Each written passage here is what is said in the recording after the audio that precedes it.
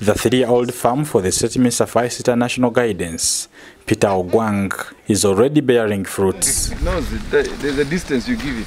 With about 170 cows and 400 goats, Minister Ogwang says he started small, with an intention of fighting poverty among women and youth, many of whom have succeeded. Because every village, my program was to give 10 goats for 10 women, which also give to another 10. So I had a total number of about 20 women per village, which have already benefited from this program to support them, and there are areas which I can confirm to you.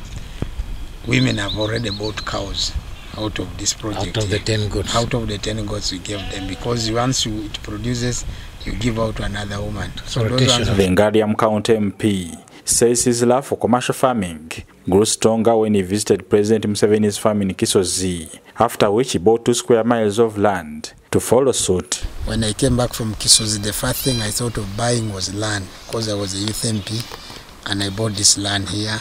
At least I have land here, which is reasonably big. I have almost, between me and you, I only have almost here, which I've already fenced about 2 square miles.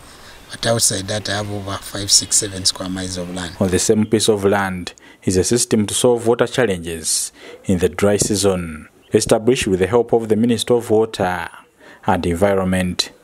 Despite losing 170 cows last year due to contaminated water, Ogwang says he's able to get 50 liters of milk per day. But my plan was to concentrate more on beef.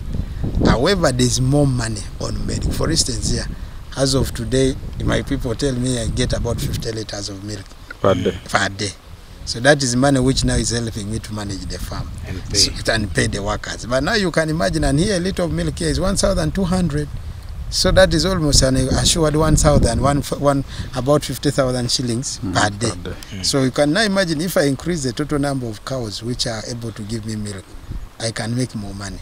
So I want to confirm we have formed an association as Katakwi Local Breeders Association, which entirely is going to help us improve on our breed, both of the goats and the cows. In simple mathematics, Minister Ogwang says in the near future he will be able to earn 1.5 billion shillings per year from beef and millions from selling goats. The cheapest I would sell a goat is 200,000. Yeah. So if you imagine so far, you remove 2,000 minus 400, out of 1,400, about 1,700 goats.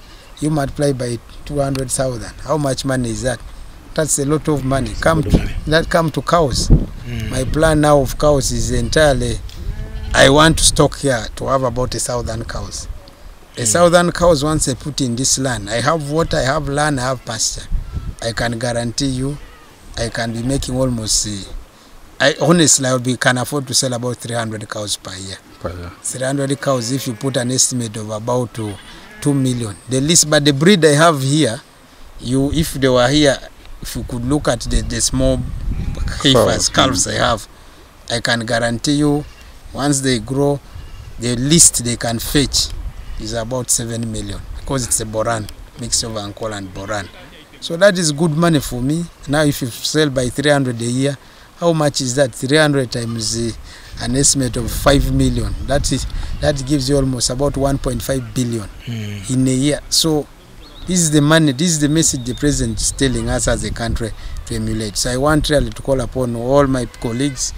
We must be role models ourselves. While inspecting ICT projects and installations in West Nile and northern Uganda recently, Minister Ogwang spared time to borrow a few tips from the presidential demonstration farm in Bararege, Arua district, as he plans to expand his farm.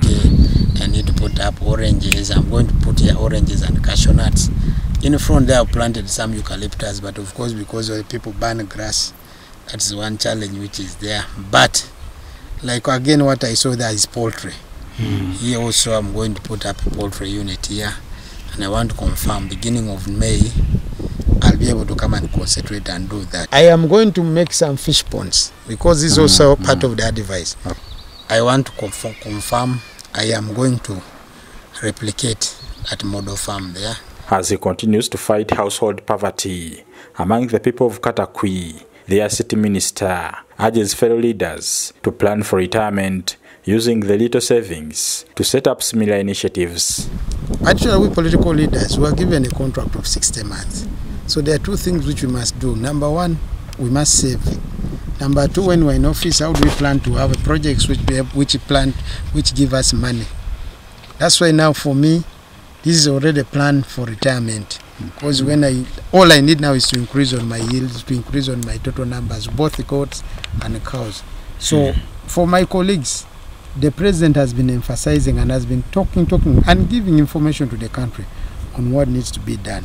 So I really want to call upon, first of all, us to begin by having one concept, personal saving. Number two, look at the enterprises which make money for us, both when you're in office and when you've left office. That will help us to do better. The other one, of course, that deployment is not bad. It's all a prerogative depending on what the head of state says. I would encourage him to deploy them. But for me, I want to encourage all of us now, both who have been re-elected, that we must begin to plan to save. Even me, what I've done here is out of my little savings I've been making, is what makes me buy land, throw in something here. Ogwang, who boasts of being the best commercial farmer in Teso region, reminds the president to fulfill his pledge. Over 100 cows, he promised him to increase his stock. In Teso here, I might say I might be the best. I don't think there's anyone among my colleagues who has such a farm of both cows and goats. I don't think so. And of course I want to encourage them. Let them feel free. They can come and see. For me now, I'm challenged. I want to restock. Because the president still has a pledge he gave me. If he gave me my cows, because for me now what I need is a stock. How many are there? He pledged me 100 cows. So for me now all I want is the stock. Infrastructure is ready. Everything is ready. Minister Ogwang says the people of Okulonyo sub-county in Katakwi are also waiting on the president to put up a demonstration farm in the sub-county to steer youth into commercial farming as a reward for giving him the highest number of votes in the entire Teso sub-region during the 2016 elections. It was their request in June 2019 when President Museveni camped in the region on wealth creation campaign. This constituency is Usuk. The best polling station which voted him most in 2016 was Obulengoro. He came here. He promised to set up a model farm like what is in Arua. That is it. I want really to see that dream come true for the people of this area, because it will give us encouragement. And by the way, I want to say this for my community. Our community here is a hard-working community. As of today, most of my neighbors here, there's no family here which doesn't have a cow. So the only thing now which we need to improve on is the breed. The other one is for the fulfillment of the compensation for the cows we lost to our uncles. The rest. Bernard Higa, UBC News, Katakwi. Which were killing cows, and I lost over 80 cows.